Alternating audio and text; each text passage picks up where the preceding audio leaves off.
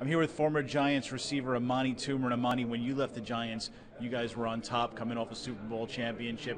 Really a great era. Does it hurt you to see what's happened to them, mostly this last year, but certainly this last couple of weeks? I mean, it really does. And the reason why it hurts isn't because of their record. It's because of the whole cloud around the organization. The fact that this was a lot of people's Super Bowl picks. And all of a sudden now they're 2-10. And it's just disappointing to see that with a team that you know is talented enough to compete week in and week out. And also, it just makes it, now you don't, I do the Giants post-game show on MSG, and, we don't have really much to talk about. I mean, it's exciting when we're in it. It's exciting when, it goes a playoff run. It's just a downer for everybody, and I hope that the Giants can bounce back as quickly as possible. You also made a lot of great memories with Eli Manning. How difficult was it for you to see him get benched last week and all the things he went through? Yeah, that was tough to see because, to an outside person, it looked like Eli was the fault, and Eli was the reason why they weren't winning. And there was so many things going wrong with that team that to single out Eli, I thought was a little bit unfair. And you couldn't tell me that putting in Geno Smith was going to give this Giants team a better opportunity to win. It just didn't make sense to me. So that's why I just felt like it wasn't right. I think the Giants remedied it in terms of getting rid of the head coach and getting Jerry Reese. I mean, I think a lot of fans are happy. I never really liked the fact that people lose their jobs, even though they're accountable for their actions. But I feel like Jerry Reese did great things for our organization. 2 Super Bowls. He's a guy that's going to go down in Giant history with half the Super Bowls that the Giants ever had.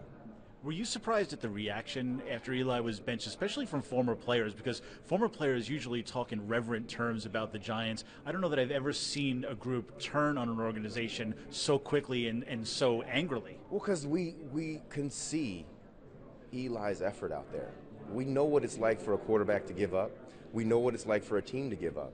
And to see guys on this team giving up, and then to see him playing the same way, putting in the same amount of effort, it just is like you're spanking the wrong kid for doing the wrong thing. It just didn't seem like fair. And we all know that football isn't fair. We understand that. And we understand if they would have just said, hey, look, we're moving on a different direction. We're 2-9. We need to figure out a different way, go in a different direction, see what we have. We're out of the playoffs. We'd understand that.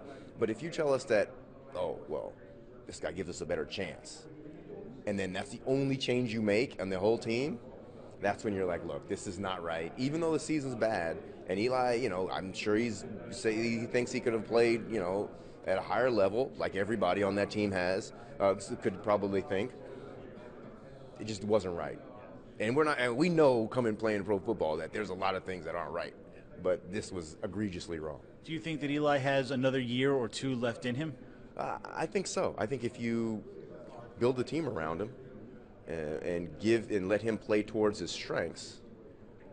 I mean, you saw this week they were bootlegging, they were doing all kinds of stuff. Eli can do it, but that's not his fastball. That's not his strength. His strength is he can beat you with his mind. He can beat you with his arm. And I think Geno Smith played fine this weekend, and I think that he kind of resurrected his career in a sense. Being a competent quarterback, because we all know in this NFL there's not that many competent quarterbacks. Look at the backup for Peterman for the Buffalo Bills, throwing 5 interceptions in the first half. Geno didn't throw any interceptions, 2 fumbles, but I don't know how quarterbacks can get blamed for getting ready to throw a ball and getting hit by a 300-pounder, and then they say that's his fault. I don't get that.